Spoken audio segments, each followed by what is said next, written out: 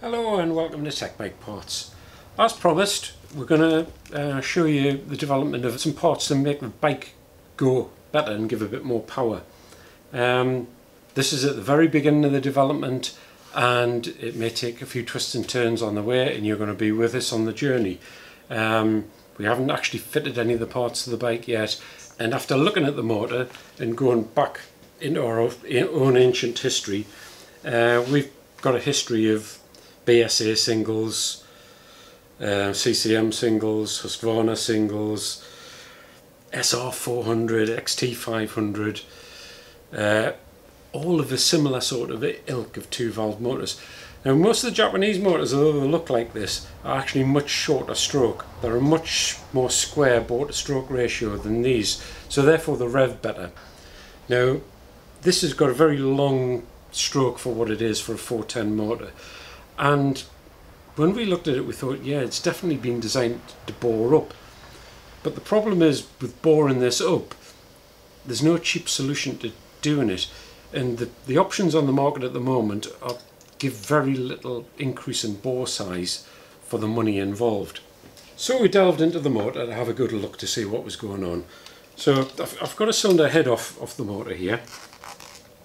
Now, as you can see, there's very little room to get any larger valves in without offsetting them, which again turns expensive, and it's not so easily done on an overhead cam motor. But the valve seat angles and shape of the ports, there is room for improvement there, don't get me wrong, and we are going to eventually port this head and put it on the floor bench and see how we can improve it, because I think there is room to get, maybe there's 1 or 2 horsepower extra there, just by cleaning up the way the factories make things, particularly around the area of the valve seats and just underneath the inlet valve. That's the most important area of porting on a motor, and that's where you can get your biggest gains. People go on about matching ports and that. Matching ports doesn't give you the advantage. It's good practice to do it. You don't want to step because it causes turbulence. And we probably will match the ports as well, but that's not where you get your best advantages on porting ahead. But we're not going to do that at first. What we're going to do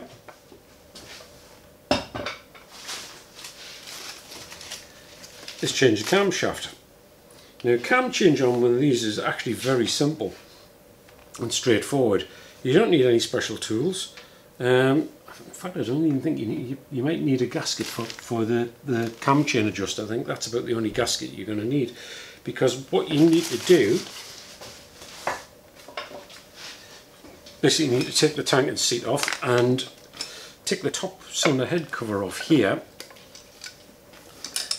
and then the cam which runs in this bearing here, and you literally just remove the chain and sprocket and lift the cam out and put the new one in. Now, this little cover at the end here, the Royal Enfield say not to remove it with this clamp down, but I've actually cheated a bit and I've managed to prise it out, and I'm going to show it because I wanted to see where the timing marks were on the motor, and I'll show you in relation to the timing marks on the flywheel how you set it up to time the cam and get it at top dead centre. Now, it's important that you have all these reference points before you start, so you can time the cam correctly when you put it back together. It's not complicated, it's really simple, and the beauty of this engine over a lot of modern engines is you don't have to take any of the side casings off, you don't have to disturb any gaskets. You have a little port in the left side cover that allows you to get to the end of the crankshaft so you can turn it, just taking a couple of screws off. That's sealed with an O-ring, so you don't need a gasket on that. And there's a little inspection port at the front onto the alternator flywheel, which gives you your timing marks. Now there's a few marks on there, so you've got to get the right one, and I always like to identify it with a dot of white paint just so you don't get mixed up when you're putting it back together again. But I'll show you that as we strip it, and I'll give you a better idea. But it really is a fairly straightforward job to do, and I can't imagine it's going to take much more than an hour or so. So, more on the cam. Now, we've worked carefully with our cam maker because we make a lot of cams for Triumphs, and we've found with Euro 4 bikes that the cams are very lacking because because of the fact of the emission control. Now you can gain a lot just by giving the cam a little bit more overlap, and on this brand new cam that we have here, we've given it more overlap, lift and duration. We've made 3, and this is our best guess of being the best one from basically from our experience. So we're going to put this one in first, we're going to dyno it up, and we should see from what the bike does on the dyno without any other changes from the previous dyno run, where we're gaining, where we're losing. Now hopefully we won't lose too much of the bottom end torque because we haven't gone too radical with this cam. We have designed it so it'll breathe better and give us better overlap to get a cleaner combustion. Fingers crossed this is going to be the one. Like I say, if we're heading in the right direction with this, we may not get a huge jump in performance, but we'll see where the bike's breathing better, and we can improve the breathing by then changing the induction and exhaust system, because just changing those at the moment doesn't seem to give a vast amount of improvement on these engines. And this is what we found with Triumphs, that you couldn't get the gains that you would expect with changes to the induction, fuel injection and exhaust, because the cam was the limiting factor. It wouldn't let the engine draw in the air and fuel mixture that it needed to benefit from the freer flowing nature of a decatted pipe or a free flowing exhaust and a high flow intake. So once we've got the cam in and we've seen which direction we're going with it, we'll do these further improvements and take it the natural progression one step at a time. That's the important thing with tuning. You only do one thing at a time when you're developing, because if you do 2 things and you don't get your expected result, you don't know which has either taken you forwards or backwards. So it is a slow, laborious process, I know, and you need to do a back-to-back dyno test every time, because you cannot tell by seat of the pants if it's worked or not, because optimism's a funny thing, and a lot of the time when you're going slow you actually think you're going faster, particularly with exhaust systems, because they're louder. You think you're going faster and you're actually going slower. So we'll crack on, we'll start getting the tools out now, and we'll start stripping the cylinder head down. Hello and welcome to the future. We put the cam in, which we're showing you in the video, and it worked quite well. We knew we were almost there, but we were using reground stock cams for development, and you're a bit limited in what you can do there. You can normally only take about half a millimetre off the base circle, and then you just run out a tappet adjustment. We actually did take a little bit more off it during development. We had to use specially modified rocker arm adjusters. But we found that we just couldn't get the timing and duration that we're looking for. So we opted for this, which is a one-piece steel billet cam. We did do a couple of versions of the other development cam, and then we've did a couple of versions of this production cam. I'll show you a wilder one. We did go for what is almost a race cam, not just a fast road high performance cam. This worked really well at top revs, but it lost too much at the bottom end, which is what we're expecting. But you've got to go that far in development to see where you're getting past the sweet spot sort of thing. So we call this the Goldilocks cam. It's, you know, it's just right. It gives you enhanced bottom end, great mid-range, and it also gives the more important thing, it lets the bike breathe at top end. The thing that we identified that was the problem with the Himalaya 410 motor. So we've junked the exhaust valve lifter because of the timing and the duration we've got on this. We learned from Triumph motors when we do this, you don't actually need the exhaust valve lifter anymore. But we needed to test it properly. We need to test it in several bikes, so we put it in 5 different Himalayas owned by a couple of Royal Enfield dealers and some friends of ours and ourselves. We ran them all. I was out all over the winter in freezing cold weathers, not very pleasant, but not much else to do during lockdown. And obviously this past year has been a bit difficult. The other thing the sort of dilemma it threw at us was the announcement of the Euro 5 models. We had thought, like a lot of the trade did, that Euro 5 might be postponed again because of COVID. But the EU have none of it. They said it had to go ahead on schedule. So we were hoping to get hold of Euro 5 bikes early.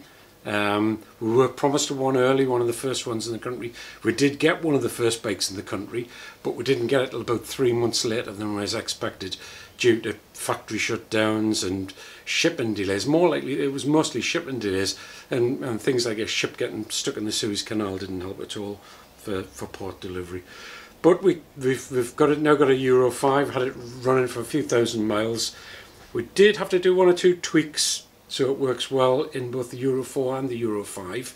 But what we've found now is that we've got a cam that you don't need to do any other modifications to at all. You simply drop this into the bike, let the ECU auto adjust and ride it away. You don't need to change air filters, air filter plates, exhaust systems, anything. This is the ultimate drop and go modification. The cam that we supply is also supplied with a little pin. It's supplied without it in, and you'll need to press it in, but that's an easy thing to do. Again, I'll mention more about that later on. But they've been tested for thousands and thousands of miles collectively over the bikes in summer weather, cold weather. We've got run in the States, in California, in quite hot weather conditions. The feedback from everybody's been great. On my own personal one, I've gone up a tooth on the sprocket. We've done extensive motorway testing where we basically get up to motorway speeds, drive with everything on the motorway. It had indicated sort of 75, 80 mile an hour, and we'll just hold it there for a couple hundred miles until the tank runs dry. No problems whatsoever, the motor running hot or anything like that. Really good, and it runs much better miles per gallon with the extra tooth on the sprocket too. So, like I say, with benefit of future hindsight, we'll now go back to June 2020, and everything that we didn't know then that we know now. But these will be available now. Like I say, they will fit all the models, including the Euro 5 model now. And I'd just like to thank you for your patience. I know a lot of people have been waiting for this coming out, and the dyno runs have actually proved that it's been worth the wait. We were getting basically what Royal Enfield said, 24 horsepower with a totally stock run-in bike. It's had about 1,000 mile on it, I think. Then we did a back-to-back run with just putting the cam in, nothing else, no air filters, exhaust or anything. And it went up from 24.6 with 24.5 pounds foot to 28.4 horsepower and 27.1. We then put just a can on, a high flow can. It actually produced more power with the baffle in than with it out, strangely enough, and a DNA air filter. That's all we did. We left everything else stock on the bike. Again, stock ECU, and that produced 29.4 horsepower and 28.9 foot-pounds of torque. But the torque curve and the power curve are also very interesting, because you can see that the power drops away quite drastically on the stock motor as the revs go up. And you'll know that yourself if you've got a stock bike. Revving it doesn't seem to do you much good at all, whereas there is quite a big jump with the cam in. So it means it will pull a higher top speed, and also it'll pull that extra gear, like I say. But you do get good improvements when you put things like a silencer or air filter on, whereas before you didn't seem to get much improvement at all. And I have seen dyno runs where when you put a straight through silencer on, the power actually drops quite a bit, which was our experience with the bike as well. So like I say, we did a lot of testing. We went past the point of being perfect and came back to where we wanted to be with it. And I'll now put you back a year back in time to show you me stripping the bike for the very first time. One mistake I've actually noticed in watching the video is it doesn't tell you this actually in the factory workshop manual, but when you fit the sprocket in, I actually put the tab washer this way around on the sprocket. What you should really do is put it that way around, covering the pin.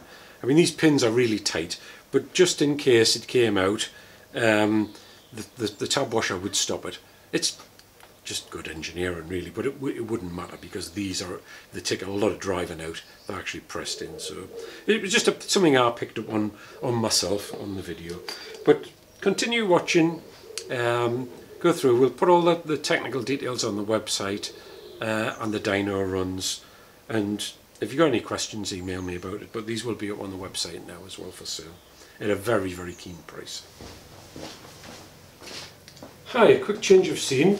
Anyway, what we need to do first is remove the tank, remove the seat. To remove the tank, you just need to unclip the fuel line, unplug the wire into the fuel pump, the fuel gauge, and take the vent pipe off. One quick note, there is a full Royal Enfield workshop manual available for this bike, free of charge. A few nice people in India have put it up on the internet, and it's free there for everybody to use. I don't think Royal Enfield sanctioned it, by the way, and some of the posts have been taken down. But I will put a link up to it now, and you can read through it, and you'll have all your things like torque settings and valve clearances and all that there, written out in black and white for you to see. It also gives you the procedure. Now, in true workshop manual style, it is a bit disjointed the way it does it, because it shows you a full engine strip down and then a full engine rebuild. So you've just got to pick the bit out of the strip down and the bit out of the rebuild that ascertain to what you're actually doing. And it's a very small part at the beginning of the strip down and a very little bit at the end of the strip down that you're looking at. All of the stripping of the engine, gearbox and clutch doesn't concern you. The only thing you're going to need is some special Loctite silicon gasket. Now, you could probably use any silicon gasket, but Royal Enfield specify this special type of Loctite, and I'll show you when we come to put that on, you know, how to apply it and where it goes.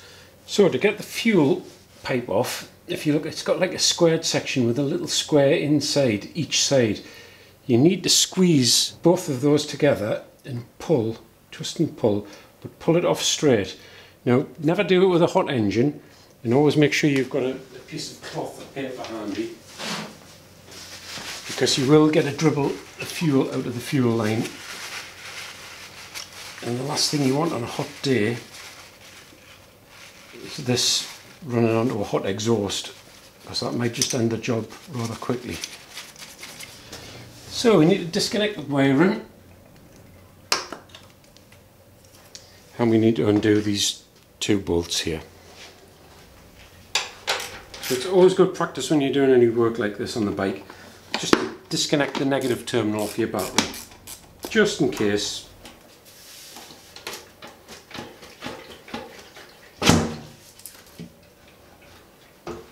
So your fuel sender wire is on the left hand side underneath here, just a little 2-pin connector you squeeze to take it off. And if you lift your tank up, you can get the vent overfill pipe at the top on the inside. You can take it off at the back as well if you want. Typical, this tank is absolutely full of fuel. So put your tank away somewhere safe.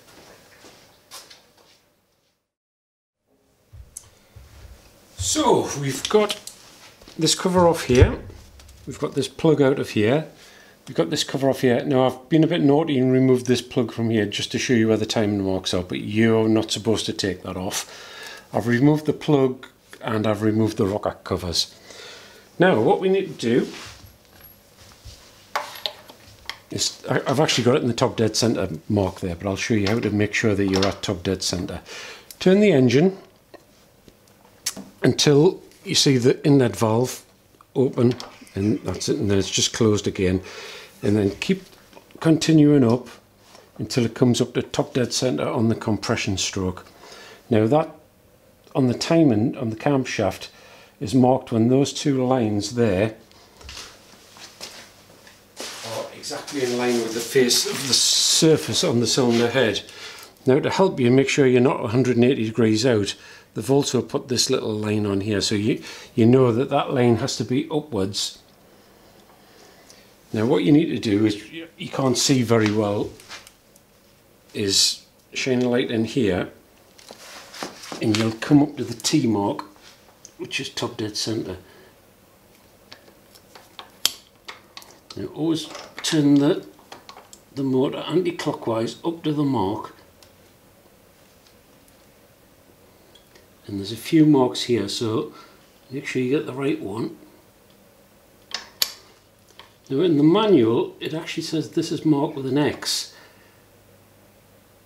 but on this motor it's marked with a T, and that's definitely right because we are at alignment on the cam mark in there. I'll just confirm it with the plug hole to make sure it's a top dead centre, but I'm pretty sure it will be. Right, so what we need to do now is take these bolts off here.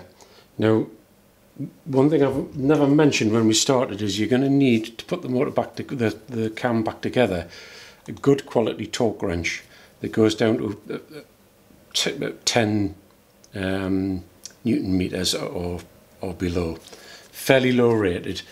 Just to get these, I haven't checked what the torque ratings are, but this is what I always use for putting cam carriers in, because this is a bearing surface here, and if you start tightening this down unevenly, you'll cause this to be distorted. So it must be tightened down in the correct sequence, a little bit at a time, keep torquing it down, and then finally torquing to the correct torque values. And the same applies when you take it off. You don't just go winding one bolt out and then move to the next one. You crack each one off, use quarter or half a turn each, go all the way around, diametrically opposite each other, side to side, back to front. Loosen them all. You may want to get a piece of card with some holes in to put the bolts in, because they're all slightly different, the bolts, so just to make sure you put them back in the correct holes.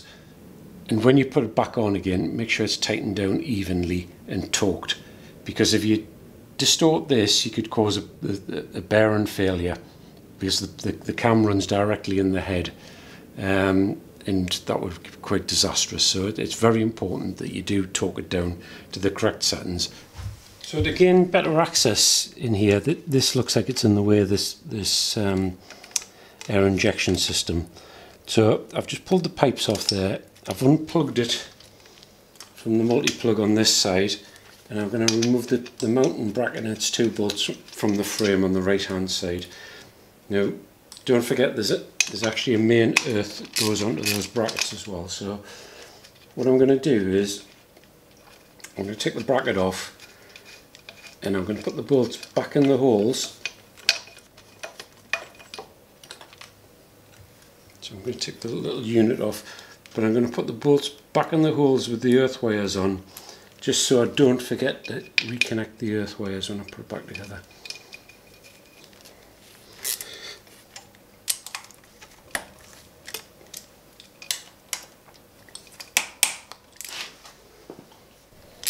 Another important thing of note is not all these bolts have washers on, so be careful to note which bolts have washers and which don't. Like these ones have, and these ones don't, and these ones have. So it's very important to make a note of that. Now you'd think all your bolts are off there, but you'd be wrong. You've got two M8 headed ones which are tucked away inside the valve covers here. One there and one there. So just don't forget those and try to force it off, because it won't come off until you get those off. Now another thing I like to do before I take the cover off is just loosen the tappet adjusters off, because it's much easier to do it now than later, and just back them off a touch, because you're going to need to adjust those when you put it back together again anyway. Now there's a couple of prying points front and rear.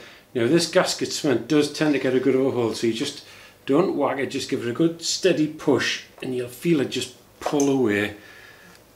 Again, you've got a prying point on this side as well. Don't pry onto the fins, because you're probably going to snap them off. And just don't force anything, just let it come gently. Now you'll find it's held on dowels like all machined parts like this are. For accuracy, they'll not just be held on the bolts, and you'll find it'll stick on the dowels a bit. And just be very careful that you don't drop a dowel. No, I've got a feeling. I know I've got I thought I might have had to have removed the coil. No, I might remove the ignition coil anyway for access going back in again. But there you go. There's your top cover off. So just make sure that you don't lose any of these dowels. They're fully pushed home. See, one's stayed in the head there and one's come out in the cover.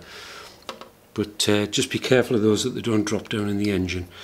Now this is all going to need a good clean off with silicone gasket remover. This surface has to be perfect to put it all back together again. And you can see your bearing points here. There's a little bit of marking actually on that surface. Sorry, no, that's where the plug goes in, so that's okay. This is the actual bit that it runs on here, and these here roller rockers here. So it's fairly simple once you get it off. It looks quite daunting, but it's not rocket science.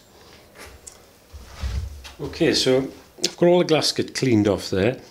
Now you can use a gasket removing liquid and a plastic scraper. Never use a metal scraper on a gasket like this because it is a mating surface, so you don't want any damage or marks on it. Luckily they use a silicone based gasket sealer. And silicone-based gasket sealers are softened by petrol. So if you get petrol on a cloth and just go around a few times and wet it, you can then just scrape it off with a plastic scraper or with your fingernail either, and then give it a good rub with just a soft cloth, and that'll get all the last little bits off there. Now as you can see, there's a T mark on the sprocket here, and you've also got your two alignment marks here on the sprocket that made up with the cylinder head. So again, this confirms that everything's in the correct time and mark point here. So what we need to do now is knock this tab back, turn the engine one complete turn until the other bolt comes up, knock that tab back and take the bolt out, and then bring it back to the time and mark and take this one out.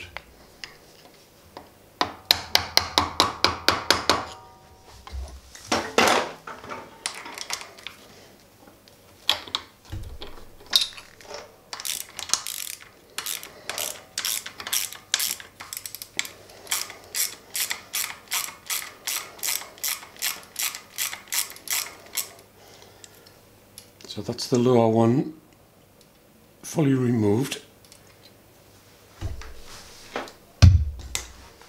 and we turn it back up again anti-clockwise, so we're back up to the time and mark again, top dead centre. I've already loosened this one before I took it around. It's very important that these are torqued correctly when you put them back in. Use Loctite on them and the lock and tab washer. You really need to make sure that they don't come loose in use, because it could have catastrophic consequences for the engine if either of those bolts came out. Right, all we need to do now is remove the time and chain tensioner with these two Allen headed bolts. Pull it out to slacken the chain. You can then pull the sprocket off the camshaft and pull the camshaft out the right hand side. So you'll need to get the little half round thrust shim out of there. You can normally just poke it out with the screwdriver or get it with a pair of tweezers or something. Now you probably have to tap the sprocket off because there's only quite a tight fit on the sprocket, and then just prise it off. Now you need to get something just to hook the chain onto so it doesn't drop on the bottom. I'm just going to put a hammer shaft in there to keep a hold of that. What you want to carefully do when it drop down is don't let it bunch up on the sprocket on the bottom, because it can cause it to miss a tooth, and then you'll find that your chain's short to get on. Right, so put the new cam in. Basically we put the T and the line to the top, and then you'll see the holes all line up there. Again, we've got to drop that off just so we can get it on. I'm going to sort of drop that into place over the edge there.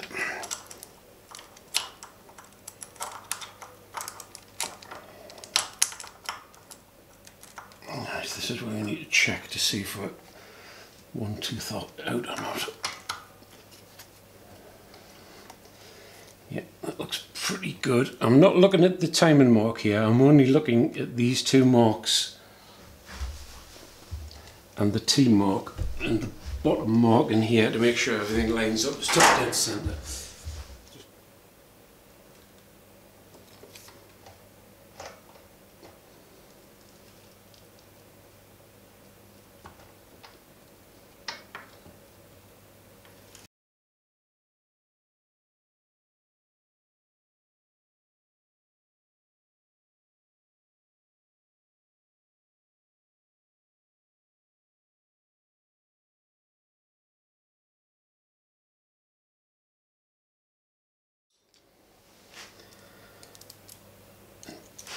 Pop one of the bolts.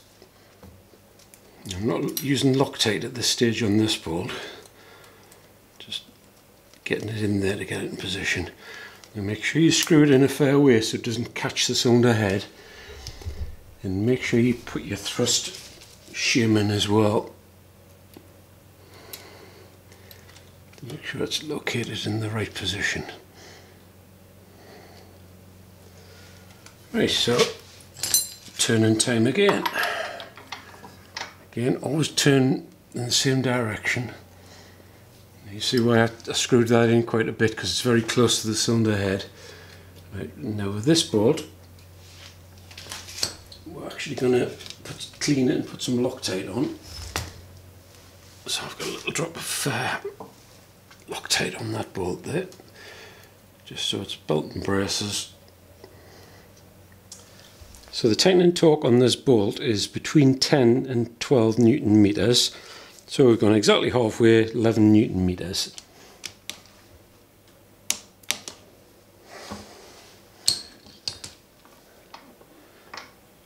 Now I'll just tap that tab washer up into place there.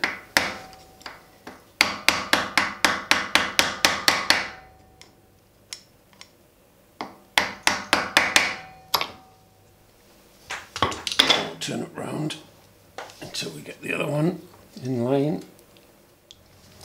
So I've Loctited both the bolts, torqued them both up to 11 Newton meters, flattened the tab washers off, and I'm just going to bring it back up to the timing mark. And everything's correct. I should look in that hole and see the T mark now lined up exactly, which it is absolutely spot on. So what we need to do now is just give that one final wipe over, put our gasket cement on and put the rocker cover on. But what I'm going to do before that, I'm actually going to remove the ignition coil because it was a bit tight getting out and I don't want to be fiddling on when I've got gasket cement in place. So we need to first of all fully take the bolt out of the end of the cam chain adjuster and the spring. Just take that out for now. Now you need to release the ratcheting mechanism just by pressing on it. Then you can push the operating rod back in. Now install this back in the motor. You notice it's slightly offset, so it only goes in one way. Now you need to tighten both these bolts up to 10 Newton meters, and you need to pop the spring and the bolt back in the hole again there. As you do, you can hear you're pushing the operating rod forward against its ratchet mechanism. You should always be able to hear that little click click of the ratchet. And once you've got these tightened, you then need to torque that. Like I said, these are 10 Newton meters and that is 8 Newton meters. Even though it's a larger head, it's only 8 Newton meters. So I'll torque those up now. And for peace of mind, once you've got the cam chain tensioner in, you might just want to take it right through a full cycle and check it again. It's no harm to keep checking that your cam timing is absolutely right, just to keep you happy at the end of the day that you haven't done something wrong. So every time you turn it this way, but never turn it back because that'll throw your setting out because you're pushing against the cam chain adjuster. Always turn it anti-clockwise, go through 2 full turns until you come back up to your T mark at the top here. And if you're checking your hole again, that should be spot on. It's always worth checking it again with a full tension on the cam chain, just to be sure there's nothing untoward. I've cleaned off all the old gasket from the head now. Now we're using the gasket cement that Royal Enfield recommends, which is Loctite Silicon 5900. Now the gasket cement that Royal Enfield uses is grey colour, and this is actually black. I couldn't get it in grey. Maybe it's only made for Royal Enfield in grey, but anyway, so what we need to do is put a very thin bead. Don't go crazy, because you don't want it ending up in the engine too much. Just apply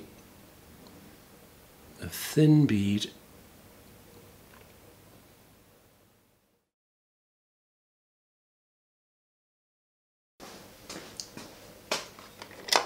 Okay, so that's a fine bead of gasket cement applied all the way around there. And all we need to do now is carefully put the cam cover in place.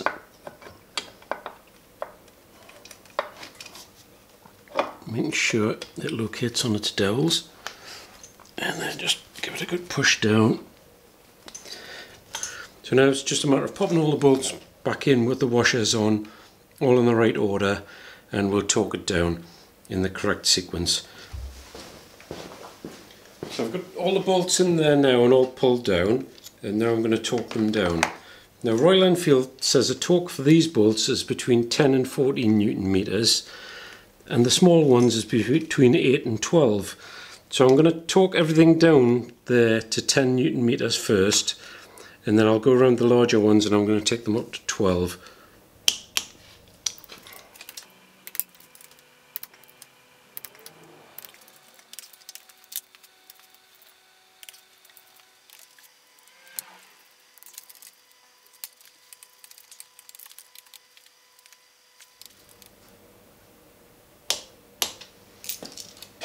So that's it all torqued down there now. Now what we need to do is set the tappets. The tappet setting on this is 0.08mm on the inlet and 0.010 on the exhaust. Now the engine's in exactly the right position at top dead centre and compression to set the tappets, so we don't have to do anything else, literally just adjust them. So I've adjusted the tappets, just put the covers back on there now. So what I'm going to do now I've got all the top end all built up and sealed.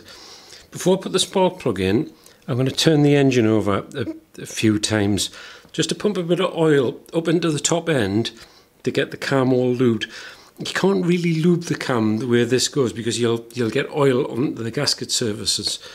So the only real way you can do with this is turn it maybe it's half a dozen or 10 times anti-clockwise. That will get plenty of oil up the top, don't worry, but never start a cam up dry because the first few seconds of a cam's life are its hardest. So I'm just going to whiz that over a few times.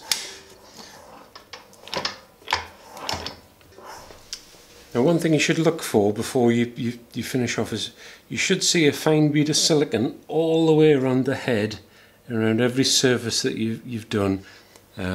And that just shows there's just enough in there to squeeze out and seal the gasket. So I'll put these covers back on now, this one as well. I'm going to reinstate the coil, plug it back in, reinstate the air injection system valve, control valve, plug that back in, and then we're ready to pop the tank back on.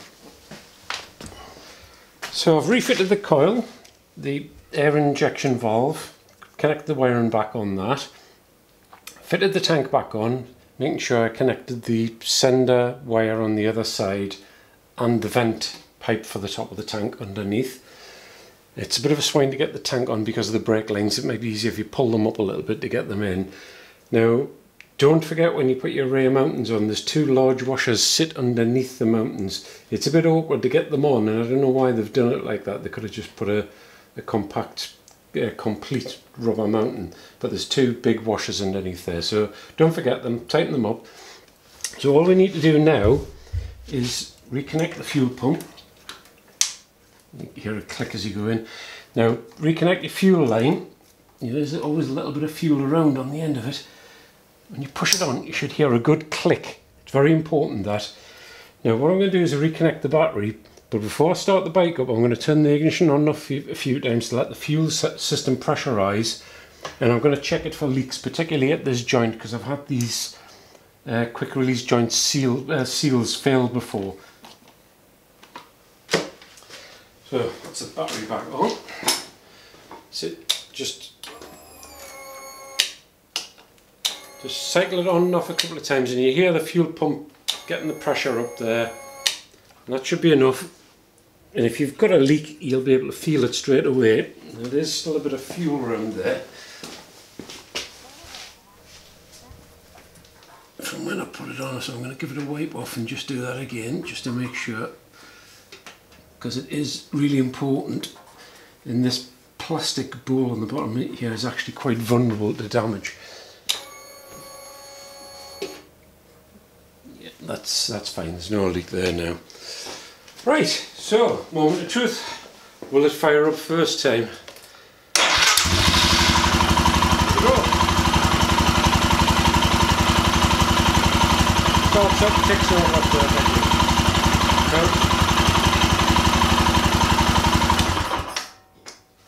Don't be tempted to rev a camshaft, an engine you've just fitted a camshaft into. Ideally just start up, let it tick over a few times just to make sure the oil is getting round there. The hardest time of the life for a camshaft are the first few moments it starts up, so just be gentle on it, don't be tempted to rev it to the red line, and remember you must run it in. You must allow it to bed in. I would say minimum of 300 miles before you start revving it above 4,000 revs. Then just little short bursts, and then after about another 50 miles you can ride it flat out all the time. So I need to get out on this now and do some miles on it, get it bedded in, and then we'll get it on the dyno and we'll get to the next stage. So that's the cam all in there now. It's the first time you do it, it takes you a couple of hours because you're double checking everything. Now I've done it a few times, it probably takes about an hour to do it. It isn't really a hard job. The video makes it look complicated because we do things very deliberately and slow and show you how to do it, and obviously that takes us a little bit more time as well.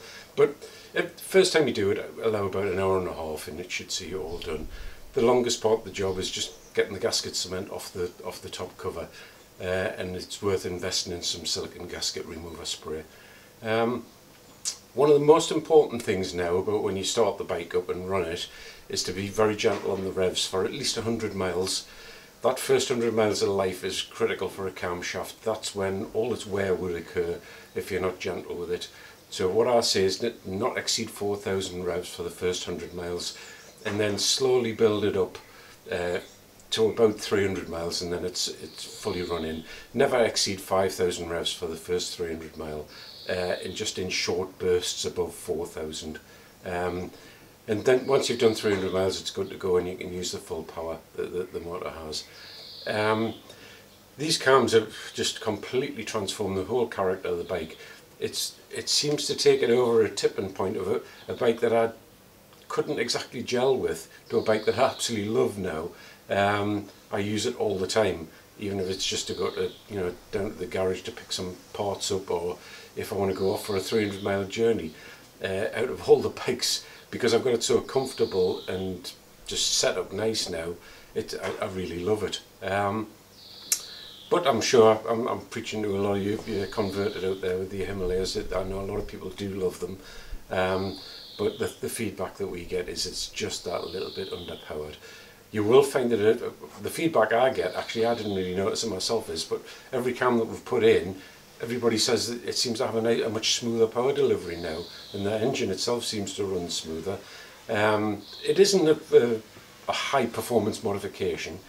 What it will do is it brings out the full potential of the motor, probably to where it was designed to be, and it just, like I say, that just those few, well, it's an extra 20% power, that little bit extra completely transforms the way the bike rides and feels, and I'm sure you'll love it. As with everything, we give a full money back guarantee. If you're not 100% happy with any product we make, simply send it back and we'll give you a full refund, including your postage. We can't say fairer than that. It comes with a 1 year manufacturer's backed warranty. We've been using this manufacturer for 7 years now. They're one of the oldest cam makers in the UK, and they're very, very reliable. We haven't had any issues with them whatsoever. The instructions and the torque settings we will show on the instructions that we give with the cam, and there's also a link where it'll take you to the Euro 4 workshop manual, which is the only one that's available at the moment. But the cam fitting is the same for all the models, whether it be carburetor, Euro 4, Euro 5. There hasn't been that many changes on the Euro 5 model, but it was worth checking it out because there is some subtle little changes to the way it fuels. But on none of the fuel injection models do you need to make any changes. The ECU adapts. We've checked all the fuel ratios and everything's fine. So thanks for watching. These are available now on the web shop, and thank you. Bye now.